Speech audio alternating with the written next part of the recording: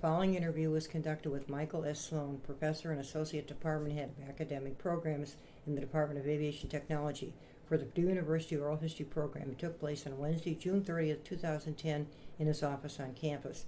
The interviewer is Katherine Markee, the Oral History Librarian. Good afternoon, Professor Nolan. Hi. Thank you very much. Let's tell us about where and when you were born and your early years. I was born and raised in Champaign, Illinois, a town very similar to Lafayette, where the University of Illinois is located. I'm the oldest of 6 children, and we had about 5 of us in about 5 years. And went to school over there, went to the University of Illinois. What was grade school and high school like? Tell a little bit about that. Was it a small grade school? Or? No, it was in the city. Again, it was very similar to Lafayette. Sure, okay. Went to kindergarten through 3rd grade, I think, to the local Catholic school. Then we moved into a bigger house because with the 5th kid, you needed a bigger house. And matter of fact, we were right across the street from the public elementary school. So I finished elementary school and junior high and high school in what would be a city very similar to Lafayette and Lafayette Jeff High School. They're quite similar. What was any student organizations or any teachers or your course of study when you were in high school? There really wasn't a course of study. Back then it was pretty much you took these courses if you were going to college, or you took the shop courses if you weren't. Okay.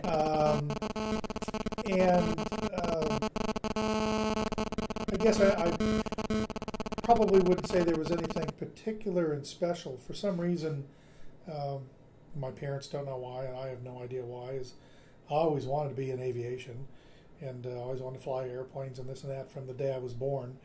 I don't have any family that showed an interest in that. So you had to go to high school to get to college. And in college, I could do all this aviation stuff. Did you go out to didn't your parents take you to the airport? Did you do anything like that? Oh, I always went to the airports. When we'd go on vacation, I just wanted to go to the airport. They wanted to go to Disney World, or they wanted to go to here. I wanted to go to the airport. So I could sit out at airports for hours, which they thought was a little strange. So all I did in high school was actually I finished high school a semester early so that I could get into college and start doing the aviation stuff. Okay, we're now talk about college. Did you live on campus, or where'd you go to college? No, it was at the University of Illinois, and they had an aviation program somewhat similar to what Purdue's was back in the 70s as well. So you lived at home? I lived at home. We only lived 2 miles from campus, and the cost of flying, although it doesn't sound as expensive today, when I say the extra flight cost was $1,000 a semester, it was the equivalent of today we charge about $40,000 extra for a student to learn to fly. So my choice was live on campus and not go in aviation, or live at home and go in aviation. And since I was footing the bill for everything, sure, I lived at home and took all the flight courses. Yeah. Was it a program that had been in existence for some time, or? Because were there many at other colleges at that time? No, a lot came after World War II. Okay. A lot of land grant schools, Ohio State, Purdue, University of Illinois, Auburn University. Those probably were the big public schools at the time. And coming out of World War II in the 1945-50 range is when all these programs started. Sure. Okay. So I started in 74, so that would have been 25, 30 years after. Sure. Okay. What about summers? Did you have any internships, or did you get some experience in working in the airport? I got to work at the airport because, again, at O'Hare. Oh no, not at O'Hare. Over in Champaign. Okay. As a local, the nice thing about living locally is you were around year round. So somebody posted a note up on a classroom saying they were looking for somebody to refuel airplanes. And so I could use the money, so I took the job. But we were in charge of pulling all the airplanes out at night, putting the airplanes back in. We ran the fuel service for the whole airport. So when the airliners came in, we went and worked with the airliners. It was kind of fun when charter flights would come in, because whether it was a football team or a performer or anything. We got to do that. And I started that, I think, as a freshman. So I spent 4 years doing that, and even while we were there, we had President Ford came in once, and On Air Force One? Air Force One. Reagan came in when he was a candidate, and so by that time, the student, myself and another couple of students had worked there so long, we'd worked there longer than some of the full-time people. Sure. So we got to assist them and do some things, and they what brought was it in like when limousines Ford came? Was it? Well, actually, the before. I mean, if you're looking at it from what we did, Yeah. the preparation was the stuff that was kind of interesting. For a week, they're flying in equipment, and they're flying in his primary car and his backup car, and I think the backup's car backup, and the Secret Service car and the Secret Service backup, and they're checking this and all that out. Actually, when the president came in for us, it was anticlimactic because you're moved off the airport and they've got security around. So I think we went home. But it was neat with all the airplane because all the military transports bringing in all the equipment and so forth. And of course, when they all left, we got to do the same thing. Sure. But actually, I think while he was here, did he come to give a talk at the university? Is that? Yeah. Okay. Well, I don't remember if he was giving a talk. I think he Sure. might have been giving a speech. That might have been when he was running against Reagan Okay. for his first Sure. attempt to get elected. Sure. That's So- interesting. Now, what type of airport was it? Like the Purdue did have commercial? It's like the Purdue airport, a little bit bigger, but not very much. Okay. They're identical, other than being about 2 hours from Chicago and 2 hours from Indianapolis. They've got a little more commercial service. Oh, okay. Where, of course, this airport no longer has commercial I know. service. That's right. So it was very similar. So, and they had private planes as well. Just Yes, we do here. virtually the same. Type of Really, it's so similar. They're almost partners. Sure. Okay. Well, then after you finished, then what came next? Your Well, career path before you came to Purdue. I actually got my degree from Illinois State University because the University of Illinois' aviation program was not a degree granting program. And you had to transfer your credit into another academic program. And one of the strangest things was that I could actually get more credit by going to a different university. Seems a little odd. So I actually went to the Illinois State University, which was 60 miles away. That's in Normal? It's in Normal. Okay. And I just drove from Champaign every day because I kept my job. And not only did I work fueling airplanes, after about my junior year I became a flight instructor. And they would hire students to be flight instructors, so I had Good experience. I had a pretty good job, and it was, at the time it was paying, I think I was getting about $6 an hour finally, which in 1978 was pretty good. That's right. So I kept that job. Now, interestingly, I was also a lifeguard. I throw that in somewhere. And met a girl that I was lifeguarding with that I was interested in dating, and did so. And she was 2 years younger than me, but she became a student here at Purdue. So she was a student at Purdue. Her father was also the head of the aviation program at Illinois, which was a little interesting. So I dated her for a while, which was kind of hard to date the boss's daughter, but it worked out. Matter of fact, since she was a student over here, when I graduated, I thought I had a job over at the University of Illinois flight instructing, but they offered me a job over here flight instructing, and I thought, beats driving to visit the girlfriend, so I moved over here. The only reason I originally came to Purdue was because that's where my girlfriend went to school. Okay. I didn't know anything else about this place. And yes, we eventually did get married, so it worked out. Okay. Was she an AVTech? No, she's a restaurant, hotel management, and a dietitian. Okay. So that explains why I'm fed so well. So I ended up moving over here to become a flight instructor for Purdue. Okay. Yeah, I saw that you had done that. But then, you did graduate work too. Was that after? Well, I did that after I got back. I don't need to answer, but are you going to edit this out? It stopped. Otherwise, I can't. Yeah. It ended up that while I was over here instructing, I had also taken the test to be an air traffic controller.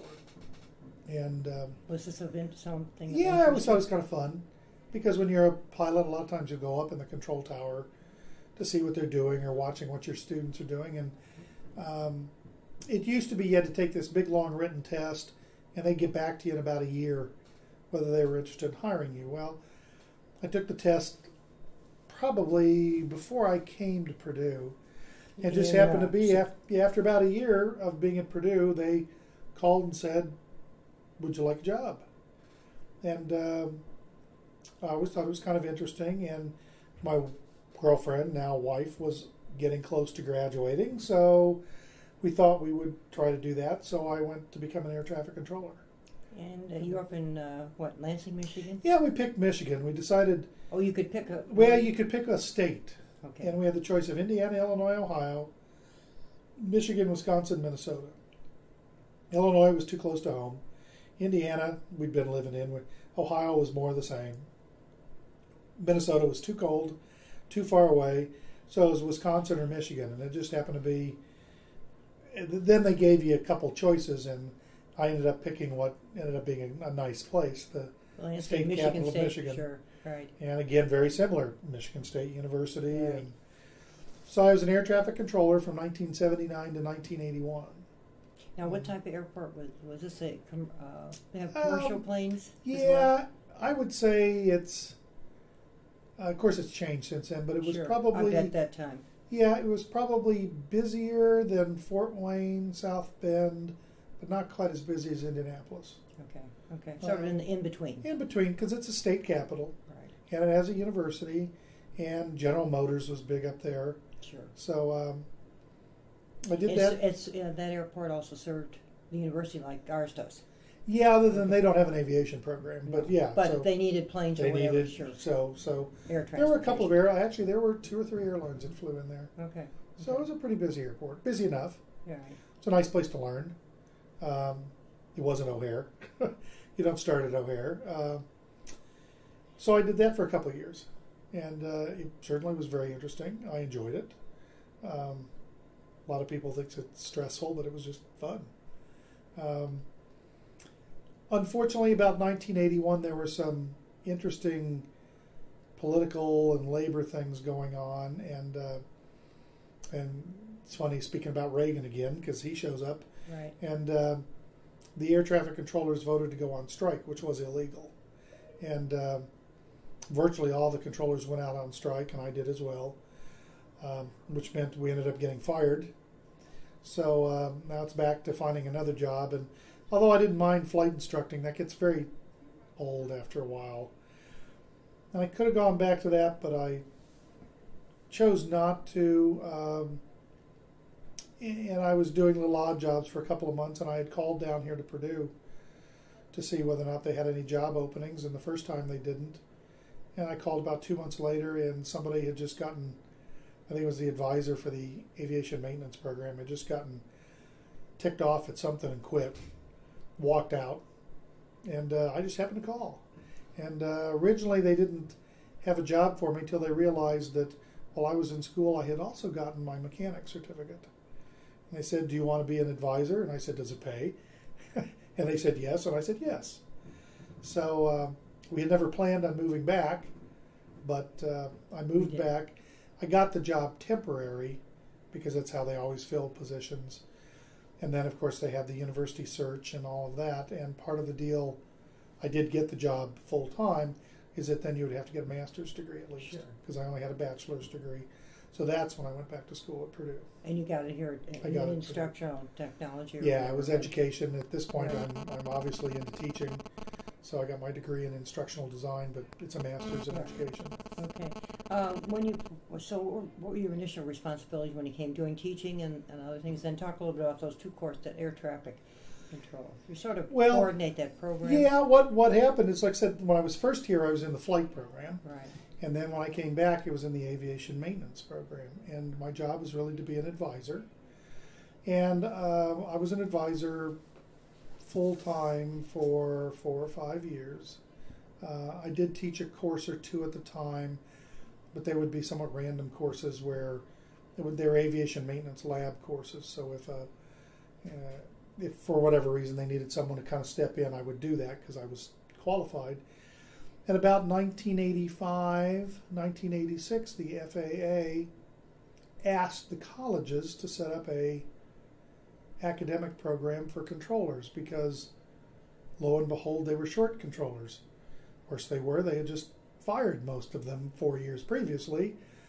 So ironically, I was asked to set up a program to train controllers. Sort of my replacements, if you will. And that was actually the beginning of the third degree we have out here. We now have a degree in aviation management, which is where the air traffic control resides. So initially my job was to both be the advisor and organize and teach some of the courses.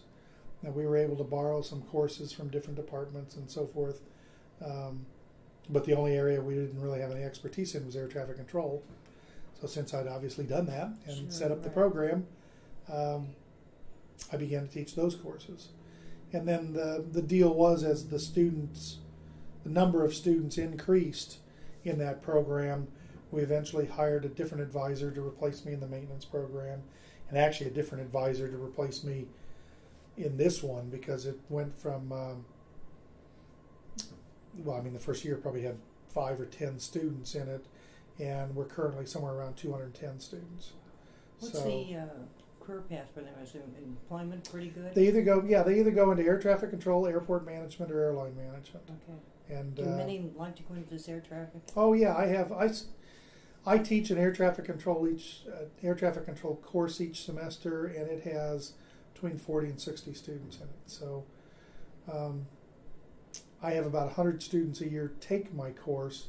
Not all of them decide they want to do the job, sure. Okay. But I would say at least half of them do. Okay. So, matter of fact, I just had to redo our approval for our program with the FAA, and I think we've got, since we started the program, about 150 to 180 students who are air traffic controllers.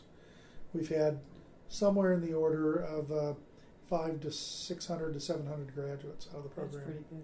They need them at all airports, whether they're the large ones and even the smaller ones. Well, small I'm being the is, researchers might say it's every airport. No, not every airport does. Okay. Every airport down to about the size of Purdue University. Okay. Crawfordsville, Monticello, Frankfurt, they don't have air traffic controllers. Their airspace is controlled out of Indianapolis. It's not like there's nothing going on there, but when you only have 2 airplanes an hour, you really don't need anybody sitting there. Sure. So. Okay. Now let's move on to associate department head for academic programs. That took a while to get to that point. Okay. I was the advisor. Like I said, I kind of was the advisor, Sure. and we had 3 programs out here: the flight maintenance and the aviation management, and there was a lead instructor for each. And obviously, I was the lead instructor for aviation management for years because I started it. Did some people, managing an airport like this airport, is that what some of the people would do? They would do some things like that. Okay. And I was probably the lead instructor in aviation management for about 12 or 13 years. I was originally the only instructor. Sure. Then it went up to about 4 instructors. Somewhere in the 1990s or so, I decided to switch back to just pure teaching. I was getting tired of doing the administrative work. Right. I did that from probably the late 90s until 2008. We had a department head search 2 years ago, and a lot of times department head searches take longer than everybody wants them to take. And when the first department head says he's leaving and you don't have a replacement, they need to name an interim. Sure. So the dean asked me if I would be the interim department head, and I, for whatever crazy reason, said yes. So actually last year, which would have been the academic year 2008-2009, I was the interim department head. Okay. I'm not interested in doing the department head job full time. I really like teaching. I don't like sitting at a desk doing paperwork. Okay. And that job involves a lot of paperwork and a lot of meetings. A lot of administrative stuff. More than I enjoy. And so we did hire another department head. Of course, the first thing he asked me, would I stay around as the assistant department head to help him out? And I said, yeah, 1 year, which was last year. So he asked me if I'd do it one more year, and I said yes, but that's it. So we'll see what happens. So I'm currently the associate department head. Yeah, My that's good. primary area is undergraduate education, but Right. so we have a department head and an associate department head. Okay. Are there any challenges? Do you advise the students? Do you do the mentoring and with the Oh, I program? don't know. I do all sorts of things. Okay. Do they come to you for do you handle the registration? I don't handle the registration. We have Okay. 2 advisors that do that, Okay, although I'm kind of their boss and their backup. sure. So as a matter of fact, right now we happen to be in the freshman orientation week. So the advisor's on campus. So if anybody does come out today, I will work with them in some things like that. Obviously, if there's some problem that they can't Sure. solve, it comes up to me. I have always taught the freshman orientation class. I've had that class on and off, but really Will this be in the fall? when the first consistently, semester? yeah. I've had it for about 15 years. That's good. So that's not really advising. It's almost a group Sure. orientation. So I have about 190 students in class every fall, 1 or 2 days a week. That's pretty good. It's all the freshmen. It's kind of fun. Yeah. It's kind of intimidating for some people, but I don't mind. Does the enrollment, how is that increasing? Ours has been pretty steady. We have Okay. about 600 students. The programs have changed a little bit. The flight program has been very consistent. The aviation maintenance program, that has since changed to an aviation engineering technology program, has seen a somewhat steady decline from about 250 students to about 150. The aviation management program, of course, started with 0 and is now about 200. And we now have a graduate degree, which is only 6 or 7 years old, and it now has about 50 students. That's pretty good. So, yeah, overall we're consistent. We're not up, down. 15 years ago, maybe we had 500 students. We have maybe 620 now. Yeah, that's okay. Yeah. I forgot to ask you to make a couple comments on your research interests, your special things. Any comments you want to make on that? Well, primarily my area of expertise is air traffic control. Just happens to be that, obviously. Right. And I don't tend to do a lot of focused research on that. A lot of the real research that's real technical is done by various government agencies and so forth. What we tend to be involved in a little more is how do human beings react to things. So a lot of times I will be called in on projects as providing the subject area expertise. One thing I do not have and probably won't get at this age is a PhD. So I'm not particularly research oriented. There must be a lot of human factors that comes into play here when you're working with that kind of in air traffic. Yeah, it is, and it's a lot of how the human works and so Right. forth. So what will happen is if there's a project on at the university, and there's always something going on with this kind of stuff, Sure. they need somebody that basically understands how it really works. Right. And that's what I'll come in and do. Right. To be honest, and this sometimes can be heresy at a school like this, but I'm not as interested in research as I am in teaching and students. That's okay. That's what they're here for. That's your Yeah, clientele. that's which is why we have 2 assistant department heads, one for undergraduate programs and the other one for graduate programs and research. I wouldn't like that job. I like dealing with undergraduate students and Right. teaching. Are you a faculty advisor for any of the student clubs at all, organizations? Yeah, Yeah. as a matter of fact, for this, I've done a bunch of them Sure. at various times. We have a student council out here, and just by fact that I'm in this position tends to be the faculty advisor for that. Yeah, that's good. And that gives you another option to work with the students on a little different, like the faculty fellow program is sort of out of class or a little Yeah, different I've done venue. the faculty fellow a little bit at times. It's gone in and out depending on what I was doing with kids at home and so forth. Sure. With the classes, I've rotated around. I tend to get some freshman classes. I do teach the air traffic control courses, which are junior, senior classes. I used to teach the one class that all of our students took out here about their junior year that I kind of liked. It was a survey class about international operations and international programs, and I enjoyed doing that. So I usually end up, probably all the students know who I am. I may not have figured out who they are yet, but you're one, and they're a lot, and Yeah, it's hard to yeah. keep it so they can identify with you. That's okay. usually I get them figured out about the time they leave. Look, the enrollment is we talked about the enrollment, and that's kind of low. The graduate program seems to be increasing. It's Would you say? increasing a little bit. Okay. That's what it is for us. It didn't. Sure. Again, it's kind of like starting the management program. It didn't exist 10 years ago. Right. Yeah. It now has 50, 60 some odd students. Aviation is a reasonably new, and I would call it an immature field. Unlike, chemistry and physics have existed for thousands of years. Aviation is really just a little over 100 years old. So until recently, I would say even till 20 years ago, having a bachelor's degree was somewhat uncommon. Most people joined the Air Force, got to be a pilot, and got a job doing something in aviation. It's only been in the last 2 decades that getting a degree is the normal way. Well, you certainly have no need for a master's degree if most of your people don't even have a bachelor's degree. And but as the industry has progressed, it's been obvious again over the last decade or two that some organization should do master's degrees. So there's probably 2 or 3 universities that do really aviation-oriented master's degrees, Right. and then we're one of them. Right. In the state of Indiana, does any other school offer an AVTech program? Indiana State offers a bachelor's degree in Okay. flight and management, and Vincennes University offers an aviation maintenance program in Indianapolis, and Ivy Tech has a maintenance program in Fort Wayne. Oh, okay. So, But their enrollment is probably not as large as Purdue's. no, they're not as large. They haven't been around, obviously. Ivy Tech hasn't been around Sure. as long. We have essentially 4 programs, the 3 bachelor degree programs and the master's. At best, Indiana State only has 2. Okay. So just, by sheer Right. size Right. Yeah. and age, we are larger. Right. Okay.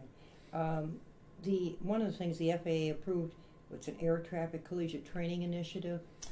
Yeah, they Make decided. a comment a little bit for the researchers. on that. Yeah, kind of back again. It's ironic that Sure. when they realized they didn't have enough controllers, they also realized that when they were hiring controllers and they were just picking people from interviews or however they did it, they weren't doing a very good job, because a lot of the controllers who they hired 3 or 4 years into their training would end up not being able to pass the training. To work at a fairly large airport takes 3 to 4 years to learn how to do that, and the FAA was losing a lot of people in that 2nd or 3rd year, to the point where they would hire 4 people to get 1. Wow. What was the reason for it? Was it too stressful, or just didn't, or they're... Not capable. Oh, okay. There's a lot of things you have to be able to do to be a controller, and kind of like being a student. There's a lot of things you have to be able to be good at to be a student, and how do you tell whether or not you can be one? Right. And Until you actually get in there. And again, that job, aviation's only 100 years old. Air traffic control is probably really only 40 years old. So you only have 1 or 2 generations of people anyhow. And of course, the technology is changing dramatically. So they used to just hire 1,000 people and hope to get 200 out of it. And they decided in the late 80s, early 90s that there might be a better way. What they did is they historically went back and they looked and they said, well, where have we been getting people where it's worked? And obviously there were some aviation programs, and they kind of went back and they tried to identify common aspects, and they really couldn't, other than you had to graduate from college, and that takes a certain amount of willpower, and you had to have a good background in aviation. So they created a program they called the Collegiate Training Initiative, where they asked schools to apply to create programs that would do both of those things, do a basic introduction to aviation and be a college degree. And obviously we were already doing that. Sure. It didn't take much. We needed to add a course or 2. Sure. Right. But there were 13 schools that were originally approved, and we were one of them. So we've now been at it for about 20 years. They're coming up on about 20 years of this. That's pretty The good. program has since expanded to about 30 schools, but we're one of the 13 originals. When they finish, do they have to be certified? And you are certified for quite a few things. Technically, they're not certified. Okay. The only people who can certify you is the FAA, and they only Okay. certify those people that they hire. The So FAA hires. yeah, Okay. so our students are eligible to be hired, and if hired, and they usually are, they will then be trained by the FAA and then issued the license. Okay.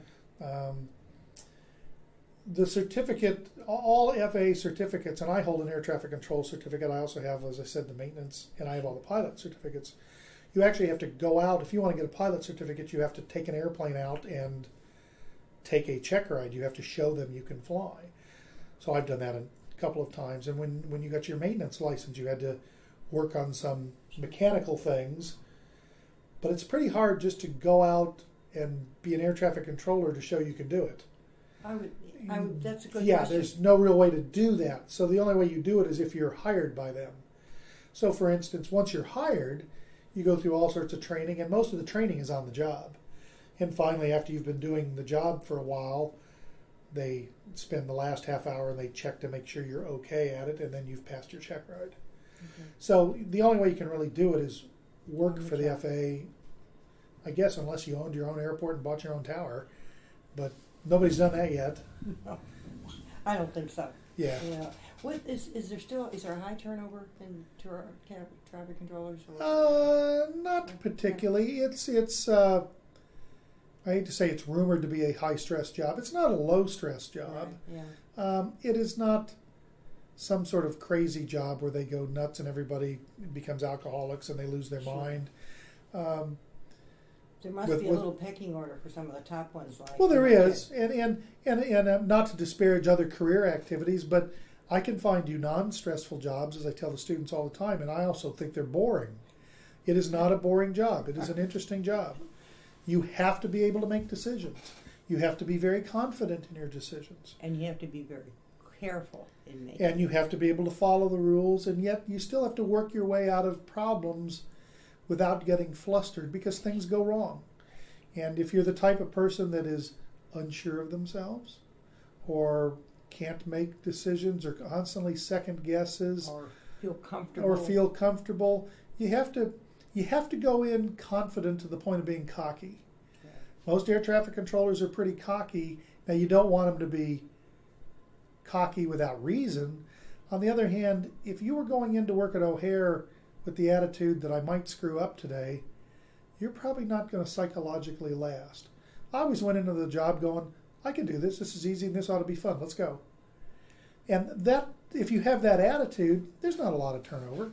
Right. But I'm sure there's a lot of turnover in emergency room nursing Right. and things like that, but some people thrive on it. Right, exactly. Let's talk about the new training airplanes that are coming to, and the database of what you're going to be looking at. This is something new research. Yeah, we just started. Again, when I was the interim department head, one of the things I wanted to do was replace our fleet of aircraft. We, as part of our program, obviously teach students to fly. Now, we want them to do more than just fly. We want them to be airline presidents and things like that, but you can't do it if you don't understand the business. Aviation is very conservative. They don't tend to jump on the newest trends immediately.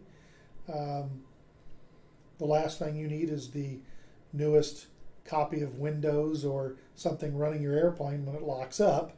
You want something that's tried and true and you know and you understand.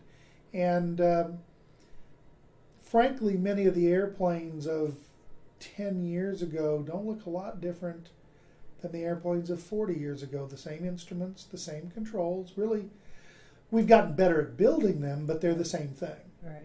And they've been tweaked a little bit. And they've been tweaked a little bit. And obviously, I mean, you don't want to screw around with something that works. Matter of fact, not only does it work, we've made it safer every year, so you don't just throw that out. Right.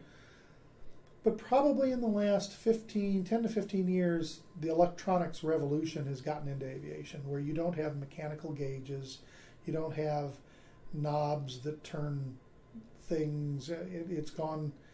We're comfortable enough now with touch screens and television screen displays that could go into airplanes. And also being able to put electronics like your laptop and things on the plane. On with the you, airplane. and you can use them in flight. Yeah. And again, 20 years ago, this was new, and anybody who owned a computer 20 years ago would tell you that you wouldn't want that guiding your airplane. Now, the computers run our phone system, run our banking, run the registration at Purdue. We couldn't live without them, and they're reliable enough that they can run airplanes. Right. They've gotten into the airliners, but they were still quite expensive. Only in about the last 6 years have they gotten to where airplanes can be electronic, small airplanes, training airplanes. We bought our last fleet of airplanes about 8 or 9 years ago, and the timing was just such that it was about 3 years before this revolution, and I can't predict revolutions like anybody else. So it was about time to say, well, it's time to join, if you will, the revolution. Okay. So we pretty much got rid of all of our airplanes, or we're in the process of it, and buying an entire new fleet, and buying all new simulators that go along with it. Now, we've never done that out here before. We have typically bought things piecemeal or as we could get them. This entire deal is about a $15 million deal. So myself and one of the other assistant department heads spent the year I was an interim department head working this out. Right. Takes a lot of planning. Takes a lot of planning. It also takes a lot of buy-in from the faculty. They don't want to change. Even if they know they have to, none of us want to. So this was kind of a campaign that took about a year or more to get done, and a lot of people didn't even believe we'd pull it off in today's economy and so forth. The ironic thing is, as I said, I was the interim department head. The new department head took over the position on July 1st of 2009. We signed the deal and sent forward the proposal for all the new airplanes to the treasurer and the provost the end of June 2009, the day before he showed up. Now I left the job as interim department head. I don't think he regrets that, but quite frankly, had we not done that, I don't think that it would have gotten done, because it would take another 6 months to explain everything to the new department head. The economy essentially imploded about a year ago, about 2 or 3 months after we got this deal through. We were able to sell our used airplanes at a pretty good price and buy our new airplanes at a fairly discounted price. That was a kind of a once-in-a-lifetime chance to do some things. You had a short window and you were able to take advantage of it. And it was a window we were lucky we didn't know it was going to happen. The university supported us 200% on this one. As we explained what we were doing with the airplanes, part of the problem in this $10–15 million venture is sometimes you have to buy airplanes before you sell the old ones. And we have a sound fiscal plan, and it's going to work. But frankly, the treasurer and the provost in particular, and through the meeting of the university president, they said, go ahead and do it. We'll cover you. Which really makes it easy to do a job like this versus if we'd had to sell our airplanes first and buy new airplanes. Airplanes take 6 to 8 months to make. Our simulators and one of the new jet airplanes we're going to buy takes 18 months.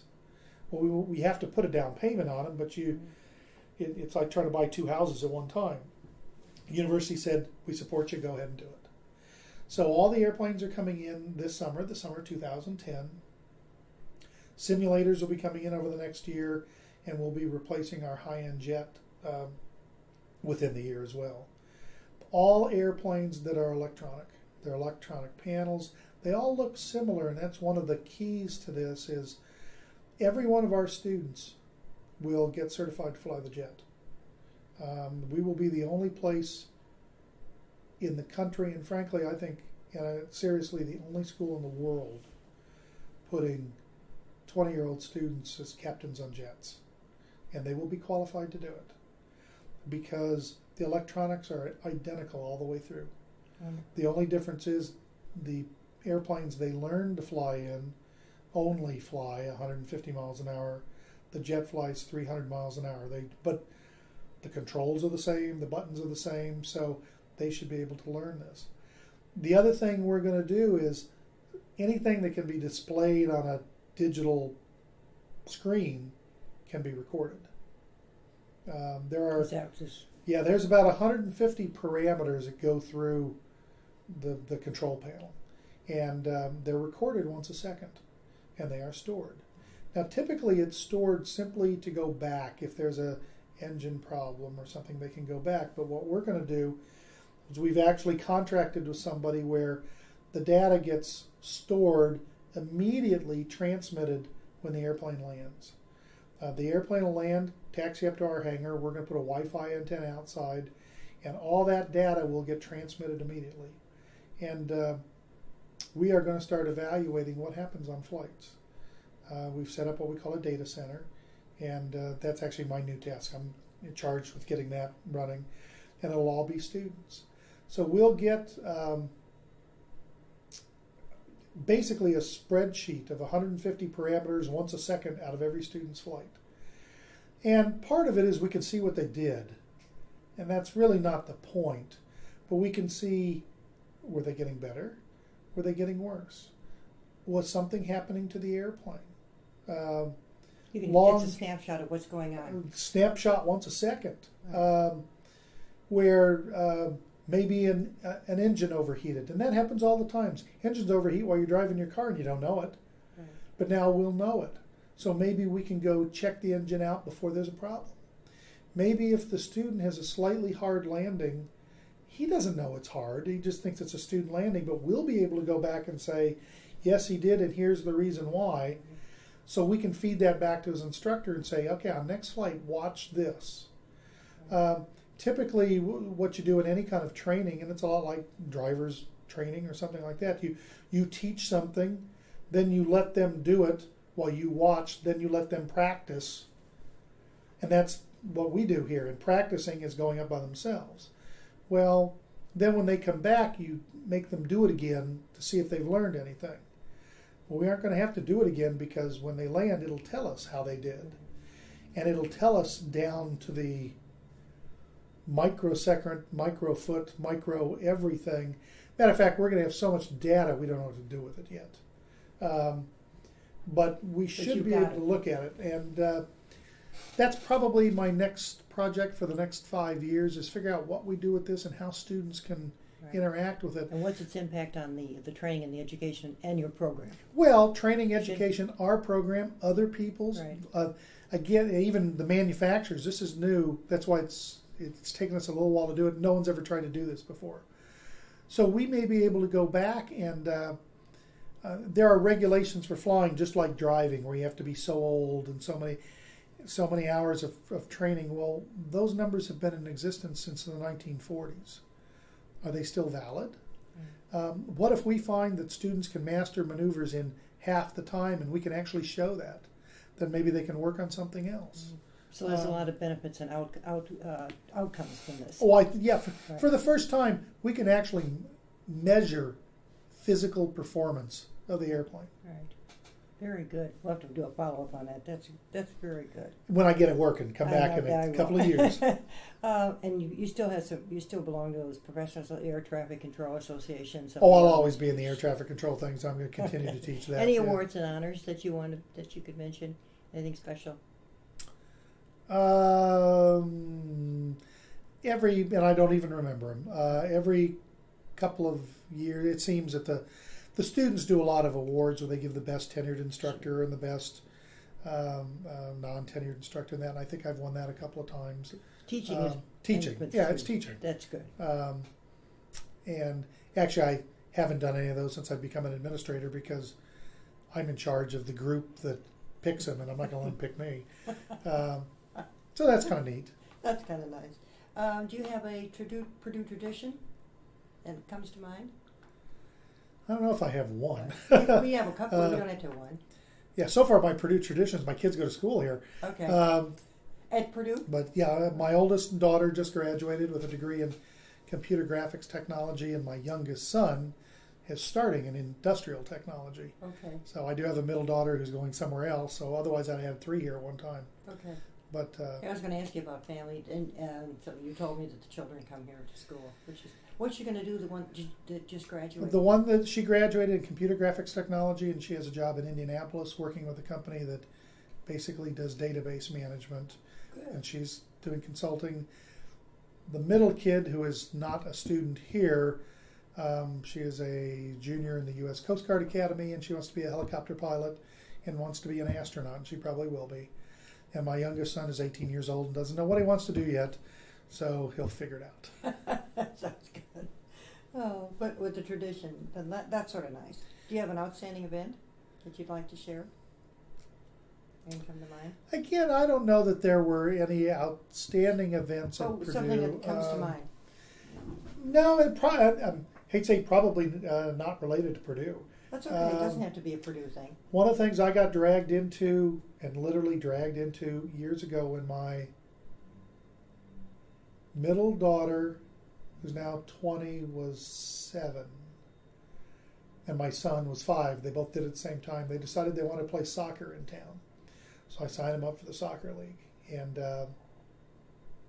I always put down on the sheet that if you ever need any help, I'll volunteer to help out. So they called and said, would you be the coach? And I said, no, I will not be the coach because I do not know anything about soccer. And they said, well, will you help until we find a coach? And I said, sure, because I was stupid and I didn't realize that means they now have a coach. So after about 2 weeks, when I realized they haven't sent the coach, I am the coach. So I go down to the library to find a book that explains the rules because I really don't know anything at all about it. I had my daughter's 2nd grade class, and I had every girl in her class was on the team, which was kind of neat. Well, this was girls soccer. This was girls soccer, but I was also helping my boys soccer team, and my oldest daughter played soccer. So, in fact, my oldest one, Linda, was asked to try out for the Purdue team. She ended up just barely not making it. She could have made it, but it would have taken all her time, and she decided she wanted to be in some other things, band and so forth. My middle one still plays. She's on the college team at the U.S. Coast Guard Academy. But I ended up coaching her and some of the kids in her class all the way up through high school. So, matter of fact, I had them spring, fall, and winter. We took summer off, and I figured out once that I coached her and a couple of other girls something like 29 different seasons. And actually, so I guess my outstanding event was I ended up coaching one of the high school here, Jeff High School. I was not the head coach because I really don't know what I'm doing, but I'm kind of the parent that helped out because I'd had these, and my daughter was a goalie, so I helped her be a goalie coach and so forth. During the senior year, there were still 4 girls on the high school team that I had coached since 2nd grade. And they were all playing together in the last game. And there were 4 girls on an opposing team, West Lafayette's Harrison High School, who I had also coached. So at the end of the game, they came out, and we had our pictures taken. And that probably meant more to me than some other things, is all these kids that went all the way through. Right. And to see that you had 8 kids that you'd been working with since they were 7, that went all the way, was kind of cool. Yeah, that's really nice. Very good. Congratulations. Now you can enjoy it even on the TV, right? Because a lot of people don't, and don't know that much about it. Oh, yeah, I can sit there and watch on the World Cup, and hey, you do kind of enjoy it now, so it's kind of fun. In closing, anything I forgot to ask or anything that you'd like to say in closing? No, I guess the only other thing that I probably hadn't mentioned before that was kind of neat that we started here is about 7 or 8 years ago we discussed our students really needed to get out more in the world and within the community. No, globally. The aviation's a global industry, and we have a lot of students that have never been outside the state of Indiana, much less outside the United States. Right. So I got kind of drafted into this, but it worked. I now, myself and one other faculty member, and it's kind of rotated a little bit through the years, but I've done most of them, take a group of students to Europe every spring break. And we take about 30 students, and we go to, we fly into London, We do the London historical stuff. We go out to the Greenwich Observatory because that's Greenwich Mean Time and all that. Right. Take them to their equivalent of the Smithsonian. We then, and they get a little free time, then we go take a ferry across the English Channel to Normandy, and we spend one day touring all the historical D-Day areas. Then we take them to Paris. We take a high-speed train to Amsterdam because they need to realize there are trains, and Amtrak is not always really trains. We do some things in Amsterdam. The guy I work with happens to be Dutch, so it works well. We go to the Van Gogh Museum type things. We go to the Anne Frank house, which is kind of neat because most kids have read the diaries, of Anne Frank, and it's frankly pretty moving to go through that house and come back. So I've now done that, I think, about 7 times. We do it over spring break, and my deal always was if I'm going to give up my spring break, I'm going to take one of my kids with me. So every one of my kids has done the trip twice. That's nice. It only costs me airfare because they can stay in my hotel room and food and things like that. Right. And we've now figured out that we've taken probably 150 to 180 students on this, and there are a fair number of students who, at the end, we'll say honestly, that they're really glad they did it because they would have never considered doing it themselves, but they did it because we went along, and now they're going to do it again on their own. That's nice. And so you've done something. Do any of them apply for jobs with international airlines or? Oh yeah, I mean that's really either with the international part of a U.S. airline. Okay. And anymore, it's hard to say what's an airline and what isn't. Right. Delta Airlines merged with Northwest Airlines that had a partnership with KLM, and Delta has a partnership with Air France. Yeah. Right. So if you work for Delta, you could be really working for any 4 of those. So the business is international, and they need to know it. Sure. That's a great idea. That's very good. We enjoy doing that. I'll have to sign up for that trip. Okay. Thank you very much. I appreciate this. Certainly. Very nice. I have a little story. A colleague's daughter who works for the CDC in Atlanta came to visit us about a year ago. And she gets off the airplane in Indianapolis and she thinks to herself, in today's times, it's physically impossible to get on the wrong plane. You simply cannot you cannot do that. So she goes up to the information desk and she says, "What city is this?" And they said Indianapolis. She did not know there was a new